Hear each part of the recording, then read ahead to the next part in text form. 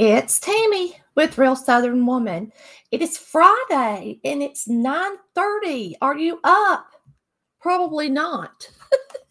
I did not do Bible study yesterday because I'd been to the kids and I slept. Well, I didn't really get sleep late, but I was really tired yesterday morning. When I went to May and Amy's, we had so much fun. And I'm going to wait till a couple of you guys get on here to talk about that while I look up the bird of the day. Good morning, everybody. And if you're watching in the evening, good evening. Let's see. Today is June the 17th. Let's see. Our bird is a southern masked weaver. And I've not seen one of these, but I want you to look how beautiful his nest is. I'm sure that's why he's called that, because I guess he weaves that nest. Isn't that pretty? He's a beautiful little bird. It's weird how he has a red eye.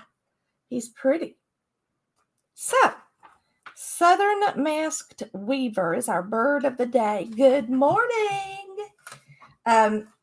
I talked to May yesterday, and she's actually going to get a cat tomorrow. I don't have a picture of it yet, but it's pregnant. And apparently they knew somebody that knows somebody that has abandoned a cat. So they called the local Humane Society, I guess is what you call it, the pound or whatever you call it. And they are going to help her adopt that cat until the kittens are born. And I know my May well enough to know that she'll probably want one of those kittens after they're born, because I know I would. So maybe she gives the mother and the kittens to the pound after the kittens are born. I'm not sure how that works. But anyway, she's going to get the kitty cat tomorrow. And so that's exciting. Angel has adopted her parents' dog because her parents are having to move. And her name is Rose. And I got to meet her while I was there, y'all. And Rose is such a beautiful pup. I don't think I got a picture of her, but she's a medium-sized dog. And she looks kind of like a spaniel. And she's kind of red with white. And she was the sweetest little thing. And she had a toy that was a parrot bird that was supposed to be a cat toy. And of course, when you put it in your hand, it tweets. I don't know if you remember those little, and they still make them, those little chickens you put in your hand. And when they get the heat from the palm, they tweet, tweet, tweet. Well, that's kind of what she had. She loved that little toy. She had so much fun with that little toy. And she wouldn't let it go. I mean, she took it everywhere with her. So I got it from her. And I was petting it and talking to it and aggravating her, really. And when I gave her that toy back, y'all, she went and she sat right in between me and Angel, and she wouldn't have anything else to do with me. So I guess I upset her. But anyway, so the trip was fun. I got there. Excuse me, I didn't get there till 3 o'clock because I had to have my teeth cleaned that day. And so I got there, and I picked up May and Angel first, and then we rode over to Amy's. And y'all, I completely forgot that my car, I have an Infinity. I call it Xfinity, but it's an Infinity. And it's an SUV. And I completely forgot that the very back of it flips up to 2 more seats. So I was able to get Angel. Matter of fact, just the other day I was thinking, I wish I had a minivan so I could carry all my kids at once. But I was able to get, when we flipped up those seats, I got May and Angel, Amy and Chris and Keisha all in the car with me, and we rode downtown to Savannah, and that was fun. My driving was fun because Amy wouldn't tell me when to turn until I got right up on it. And then, look at my crazy hair. And then when I got right up on it, she'd go, turn right here. And I'm like, right here? And she's like, yeah. So there's a couple of times I made a really sharp turn and scared them all to death. But I told Amy, I said, you need to give me a better warning. You're not a good teacher to tell me where to go. But anyway, we went downtown, all of us, and it was hot. It was 90, I think it was 98 degrees. All right. And we went downtown and we parked in a parking deck. And we had to walk. So me and May both are not good at walking because May, she broke her leg. But now May's doing a lot better. But anyway, we go to the store where Amy works and we get to walk around in there. And then after that, we went to where Chris works and had dinner right at 5 o'clock. So we enjoyed ourselves. The only thing I got at Amy's, I got them all something, of course. Mama treated them all. I told them, I said, everybody pick out something you want. And of course they did. And then I got this purse. And I just think it's super pretty. It is really soft leather. Y'all know I have to take lightweight purses. They had the prettiest purses the other day in Bell's Outlet, but all of them were so heavy. There's no way I could have used them. But what I like about this purse is it's lightweight. It does have the strap in it, but it has places for your cards in it, so you don't have to carry a separate wallet. And that's the way I like for them to be. And it's got all these different compartments. So it's got 1, 2, 3, 4 compartments. Now that's awesome for me because lipstick can go in one, cards can go in one, my hand sanitizer can go in one, my phone can go in one. It's nice. So I got this there. That's what I got. So the kids picked out t-shirts. And then we went in a store because we were trying to kill time because his place didn't open. They closed from 3 to 5 for prep for dinner. So we went in a store that sold candles. And both of the girls got a necklace in there to go around their neck. May wanted one, but they didn't have a color she liked. And then I got stones. And I can go get them and show them to you and show you how pretty they are, but I don't know the name of them. They're all, like, let me go get them.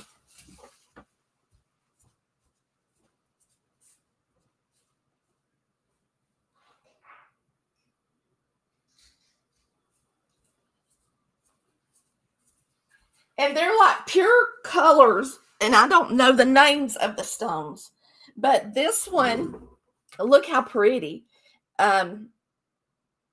They're in the shape of hearts, so I couldn't resist. You know how much I love hearts.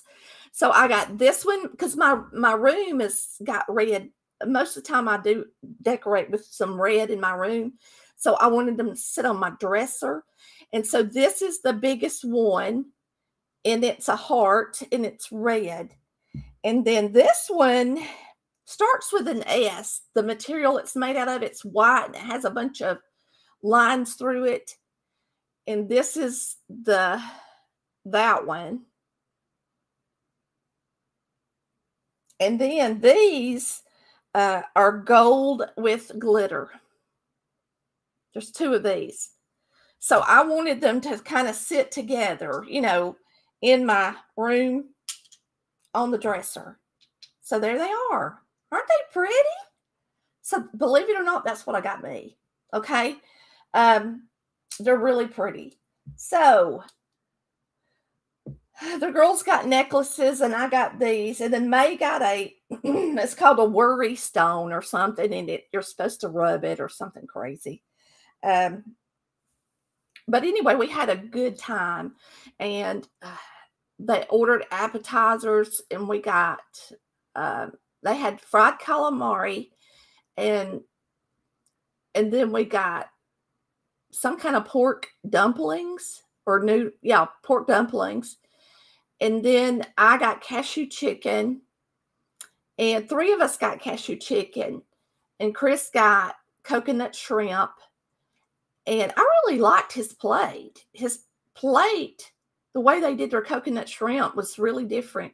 It had the shrimp in the middle with some kind of sauce over it. And then it had broccoli on each side, and then on the very ends, it had a sliced up strawberries. It was really pretty. And then, let's see, May got Mongolian beef. But me and Angel and Keisha all got the same thing, cashew chicken. I don't know why, but I can't. I'm hoarse. Sometimes my voice messes up. All right. But that was my trip, and we had a really good time, and we had fun. And then we went back to the apartment and spent some time together. And then I went back to May's and Angel's and stayed until late. Then I decided I was going to come home late because I didn't have my CPAP machine. And I got to thinking, I had everything packed and ready, and I didn't have my CPAP. And I thought, you know what? I am going to drive them crazy snoring. So I did not stay. I came home, and y'all, the dogs kept me up all night between the dogs whining, and then the doggone fire alarm went off in the middle of the night. I'm like, why do they always have to start beeping and telling you the battery's dead in the middle of the night? Why can't it be during the day? And so I had to get up and take that fire alarm off the wall, and I don't even know what time it was, and take the battery out of it. What a fiasco.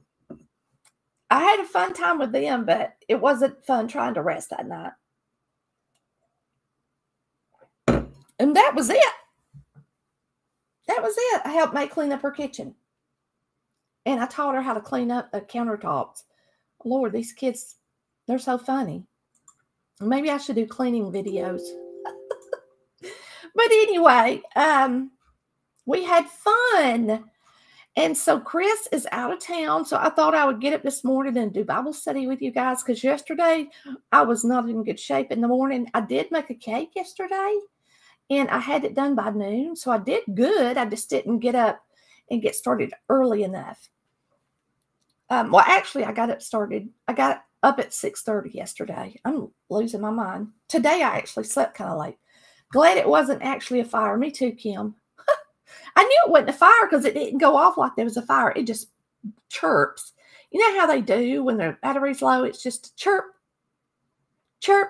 And at first, I slept through it, but then they got closer. The chirps got closer and closer together, and I had to get up. All right. So, are y'all ready to do Bible study today? I am. I hope you are too. It's going to be good today. And I was just looking to see who's here. I'm so glad you all joined in. And I don't know why I want to say this, but I'm going to say it because I don't know why I want to say it. But let's all remember to pray for each other. Every time you get a chance and you're by yourself, and even at night or whatever, if the Lord wakes you up in the middle of the night, remember not just to pray for those of your loved ones and those you know. Remember to pray for all of us here on Real Southern Woman, because you know what? We all need encouragement, and we can ask the Lord to give that to us. And a matter of fact, today's Bible study is about prayer. And I don't know why my feet have really been bothering me. And so I got an appointment. I got 3 appointments next week. So let me see what days they're on to make sure they don't mess with Bible study. But anyway, because this week the Bible study's been crazy. But anyway, I don't normally petition the Lord about my health. I really don't. He knows how I feel. And so I don't always call out to him, but I'm going to be honest with you. This week, I have asked him to please help my feet. Next week, I have appointments on Tuesday morning. Let's see. But Tuesday is a night Bible study anyway. So I have a foot doctor and the oral surgeon I go back to. And then on Friday, I go to the heart doctor to talk about the heart monitor that I wore and the ultrasound that they did. So I get to do that next week. So I have 3 appointments next week. And that's one reason I didn't go with Chris, because I had so many appointments. So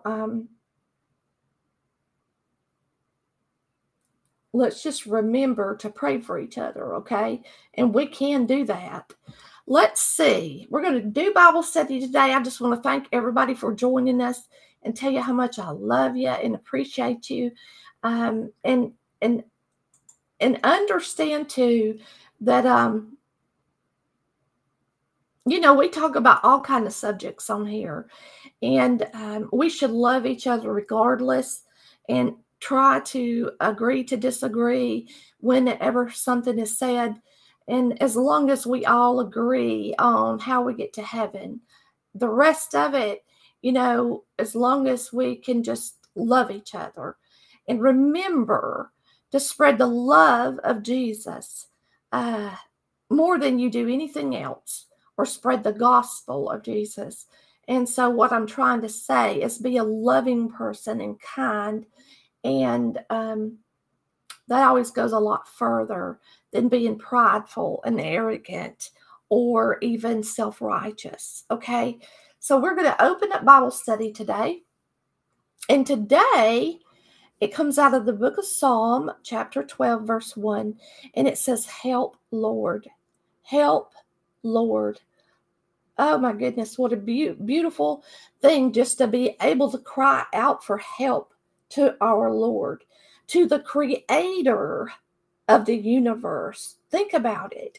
It's unbelievable the privilege that we have to be able to cry out, "Help, Lord." For if we didn't have the Lord to cry out for help, think about who we would be asking for help. We would be asking each other for help. And, we would get very disappointed really quick, wouldn't we? So this is about crying out for help. And it is a good Bible study today.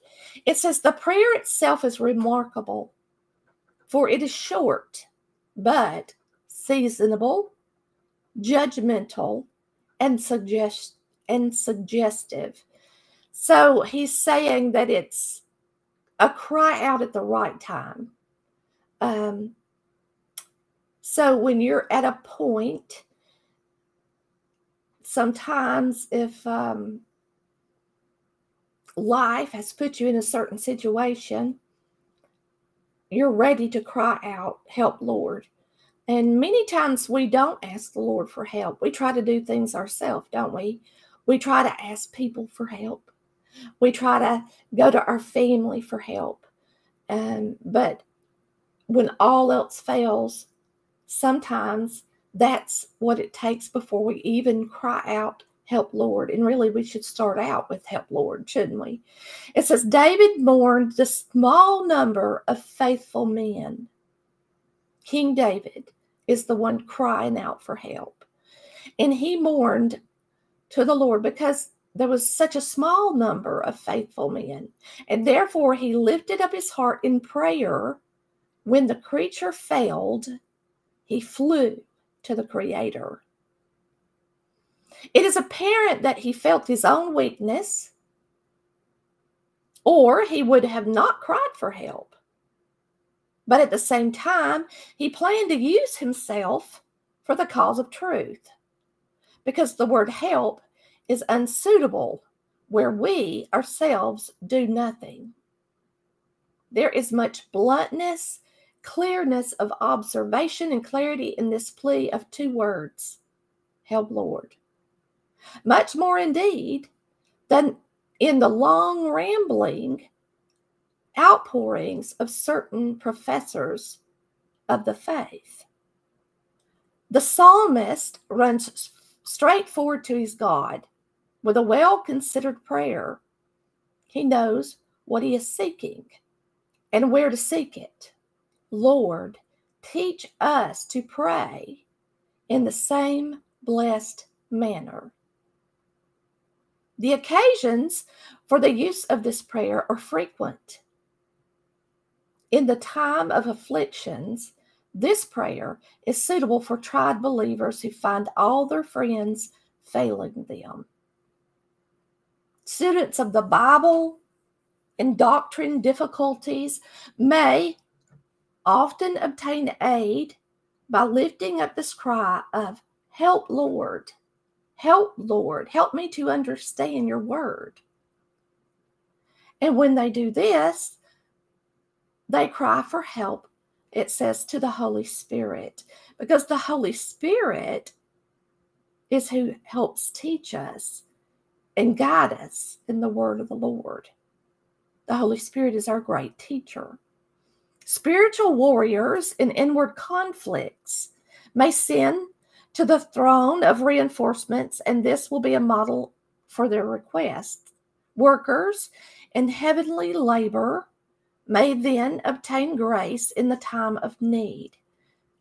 It says that sinners who are seeking the Lord may offer up the same supplication. In fact, in all these cases, times, and places, this will serve the turn of needy souls. Help, Lord.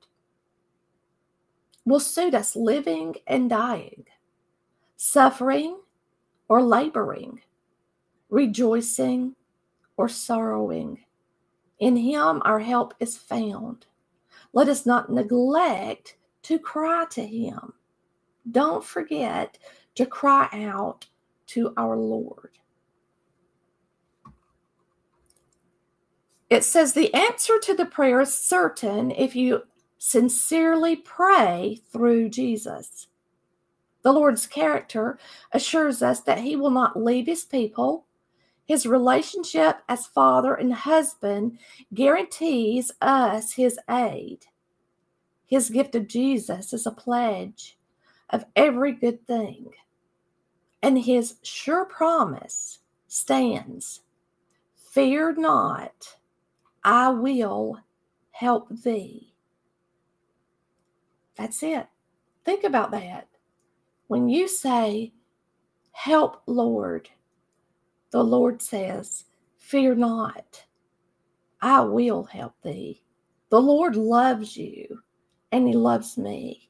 He loves us so much that he's provided the age of grace so that we can get saved and have eternal life through Jesus Christ our Lord.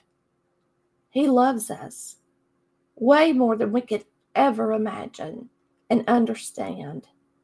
So therefore, we should cry out to the Lord and say, help, Lord. If there's anybody out there today who's in a time of need, I pray that you would cry out today, help, Lord.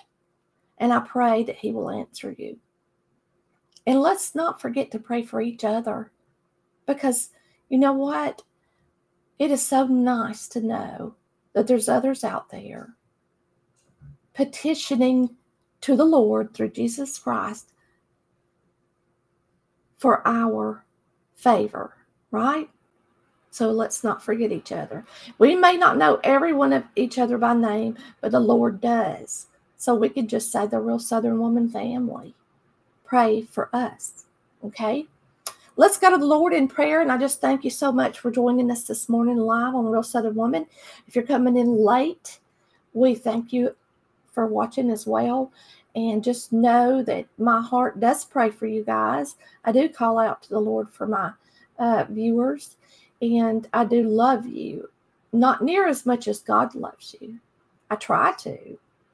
But let's just not forget each other. Let's go to the Lord in prayer, and I will see you hopefully over the weekend. Since Chris is not here, I'll be able to come on. Okay. Dear Heavenly Father, we just thank you so much. We thank you for your love. We thank you for listening, caring about us. We thank you for the privilege that we have to be able to come to you, and you hear our pleas through your Son, Jesus Christ. We thank you for our salvation, and we thank you for no matter what we're going through, we thank you for having the faith to trust you that everything will be all right. Whatever decision it is in our life that you make for us, whatever the final outcome is, that we could trust you with it and be able to hand it over to you. Be with each and every one of the listeners today. know that we do love each other as a group. And I just pray that you would bless each and every one of the ears who take the time out to seek you and your word, and you being a part of their day. In Christ's name we pray, amen. Y'all have a wonderful and blessed Friday. And I will see you next time on Real Southern Woman, where we love God and we're not ashamed to say it. If you got a special prayer request, list it, because this weekend I should have plenty of time to read through them. All right? See you next time. Love you. Bye.